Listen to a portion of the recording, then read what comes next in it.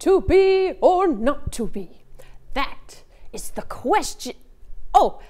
Hey there, and welcome back to The Current. I'm your host, Remy Hulen. Today, we will have a chat with our special guest, Alex Sargent, a student who has the inside scoop on UNCW's theater department. So sit back, relax, grab some buttered popcorn, but be careful, for all that glisters is not gold. And let's enjoy the show.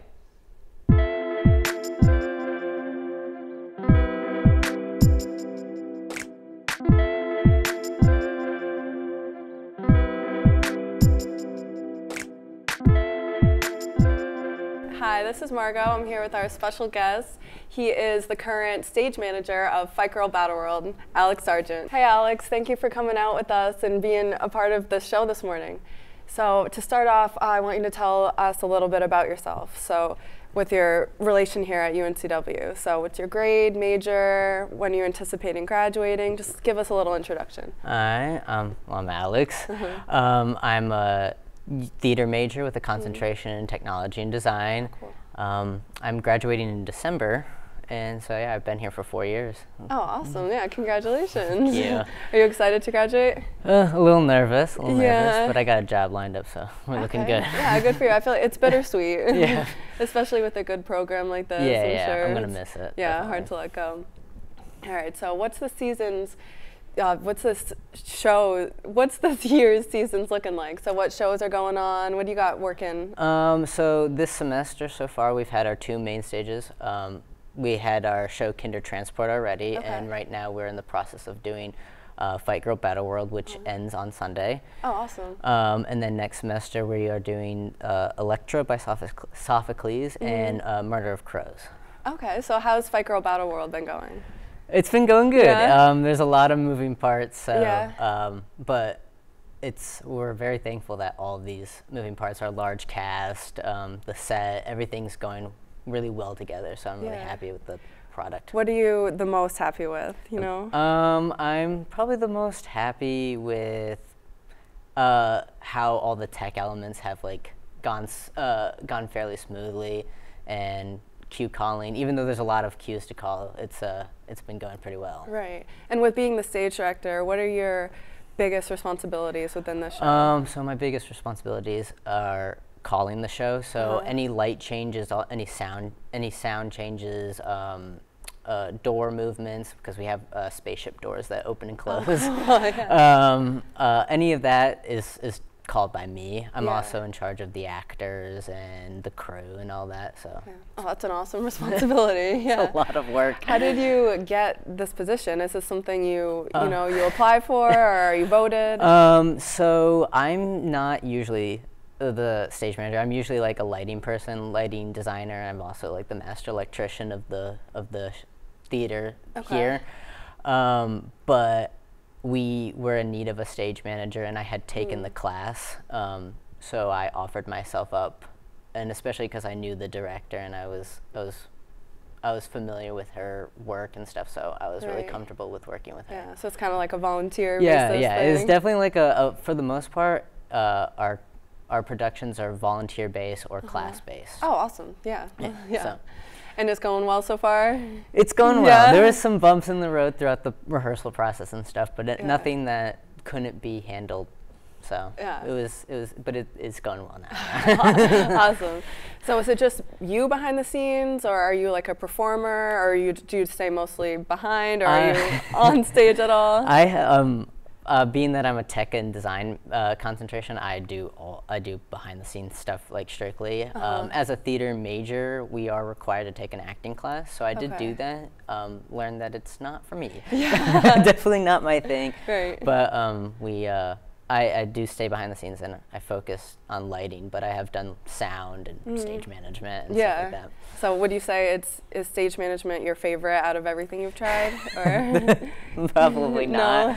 No, it's been kind of a more difficult process personally than I planned it to be, so I definitely think I'll stick to lighting. Yeah, that's where lighting's more your thing. Do best, yeah. Yeah, no, that makes sense. And so what are the different tech requirements needed for the different theaters, like considering like the black box, main stage, stuff like that? So for a main stage versus a black box, the biggest thing is size. So when you go into a black box, you should expect to work with a lot less.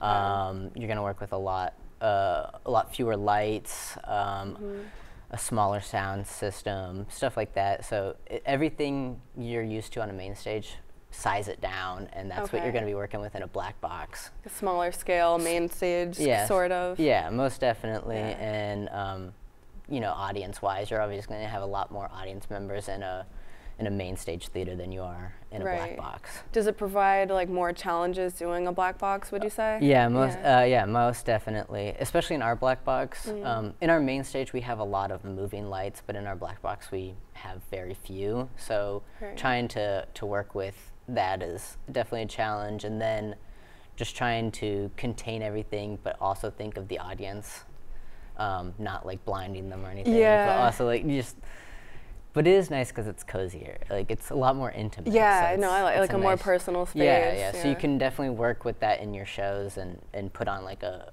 more interactive or more personable play. Yeah. So are most of the plays going on this season, are they main stage plays? Yes. Our black box is reserved for student labs and second season. So our student labs are obviously all done by students, directing, tech, all of that. Second seasons are run by faculty.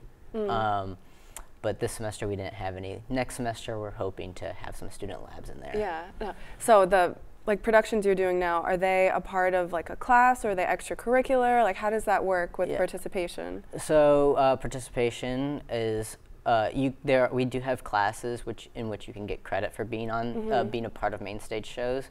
You can also do it for just for experience. For myself, the majority of the shows that I've done have been just purely trying to get experience in the field. Yeah. I think I've gotten class credit for 3 or 4 of the shows that I've done, and I've done 14. Oh, you've done 14? Yeah, that's incredible. Yeah. But still, you're getting a little bit. Yeah. So, but yeah, most of our crew, like our run crew, is usually class participation. Yeah. No, that's cool. So it's like basically for the love of theater. Yeah, like, that's why people are doing it. That's what I do it for. Yeah. And so do you plan on continuing this career in theater after you graduate, or what is your relationship with theater going to look like after December? So actually in January I start a job at a theater in South Carolina. Oh, awesome. Where I'll be their assistant lighting director. So I'll basically be doing a lot of what I do here, which is programming and setting up lights, hanging lights, working with light plots and stuff like that. So and like in a professional theater, with like with paid actors and all that. So it's going to be a little different than what I do here. Yeah. But and do you feel like this program has prepared you to be out in the field? They definitely have helped me. I came into this program knowing very little and have come out knowing a significant more about what I do. Yeah. I had no idea anything about lighting. I had never touched lighting before, and now I'm pretty well versed in it. Yeah. So. What's the first class that you take that introduces lighting? Is that? So the first class that you can get any of that is either Intro to Tech or Intro to Design. Okay. They'll both briefly go over lighting, and from then on you can go in and personally do stuff, or you can take a lighting design class. Yeah, okay. No, that's really cool. Yeah. And then that's how you found out lighting was your passion? Yeah, I had done some lighting stuff before because I worked on a show for a class, and there I met our lighting professor, who's unfortunately not there anymore. Yeah. But through him, I discovered my love of it. Yeah. No, that's awesome. Yeah, I'm totally glad you found your little niche in it. Yeah. I definitely went in not thinking I was gonna go into it, but I'm glad I did. Yeah, you never know where you're gonna end up. Yeah, That's awesome. So, did you not know that you were this into theater before college, or how did your love of theater even come about? So yeah, I went to 2 different high schools. My first high school, I took a tech class, but we mainly built sets. My second high school didn't have any theater in it, so I came into UNCW wanting to be a marine bio major. Oh, interesting. Like everybody. Yeah. But biology wasn't for me, so I went to do history, and then I accidentally took the wrong theater class for a gen ed. Took intro to design instead of intro to theater. Yeah. And there I kind of slowly got integrated into the program and became a major. And so it was all by accident, Yeah, but I'm really happy glad. accident. Yeah, but I'm really glad it happened. Yeah, it seems like this is your place. Yeah, that's this awesome. is definitely my place. Yeah, I love that. So yeah, you would consider this like a relatively new hobby for you-ish? I mean, you dabbled in it in high school, but seriously more in college? Seriously, yeah. So as a serious thing, I've probably been doing it for 2.5, 3 years, yeah. Oh, that's awesome. Now I work in 2 theaters at the moment. Oh, yeah. All right, Alex, well, thank you so much for taking the time to be with us today. We wish you the best of luck with your upcoming productions and, you know, with the rest of the showing for Fight Girl. Thank you. But now we're handing it over to Remy for Wave Watch, and we'll see you later.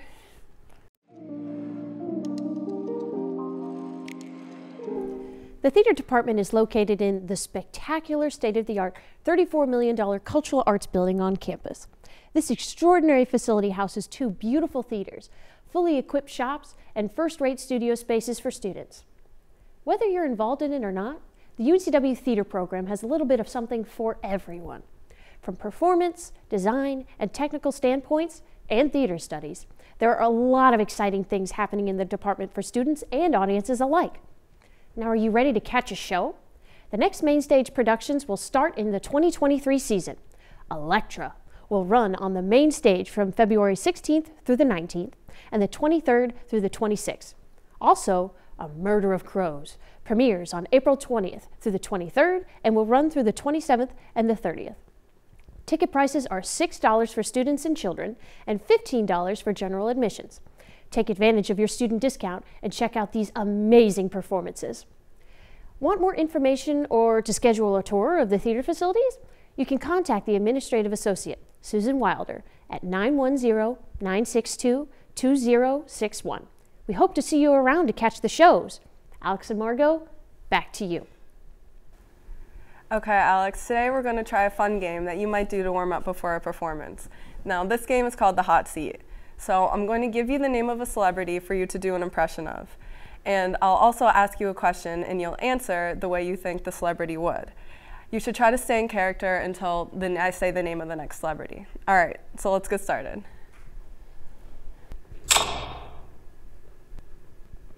The first celebrity is Dolly Parton. Dolly, why don't you tell us a little bit about Jolene and why she wanted to take your man?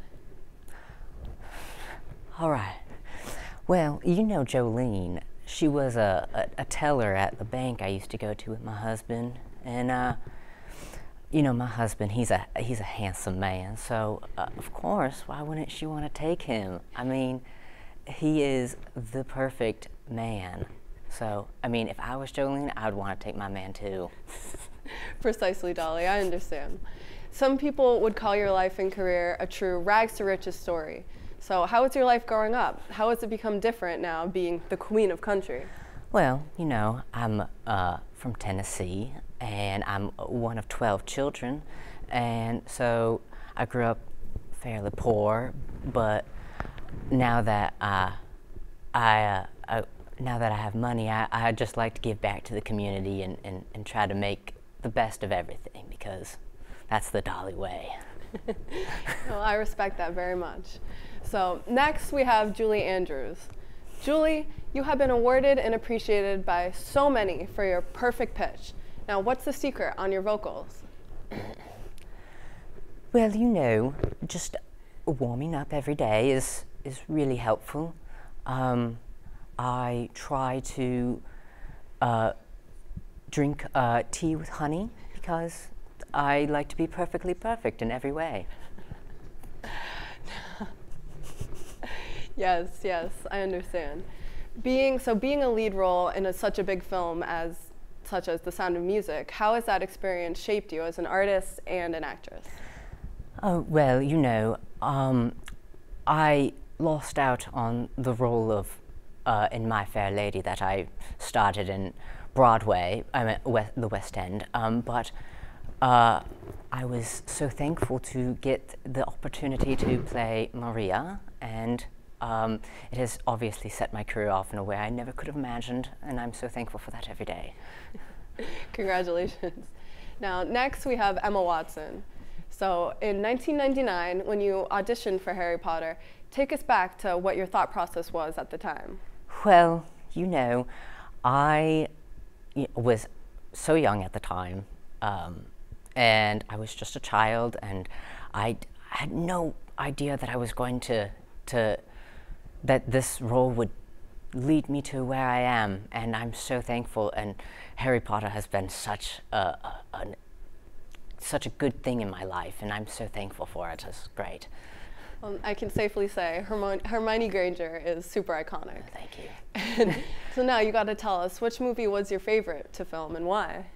Well, you know, Harry Potter will always have a place in my heart, but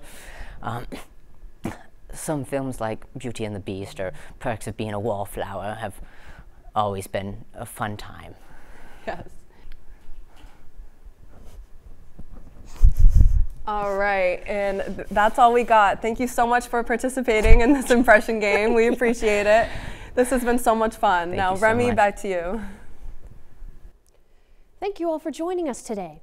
We appreciate Alex coming in and sharing some of his insider knowledge of the theater department. Be sure to support your Seahawks and go to the theater department's productions. Remember, all the world's a stage, and all men and women are merely players. See you all back here next week. Have a teal-tastic day.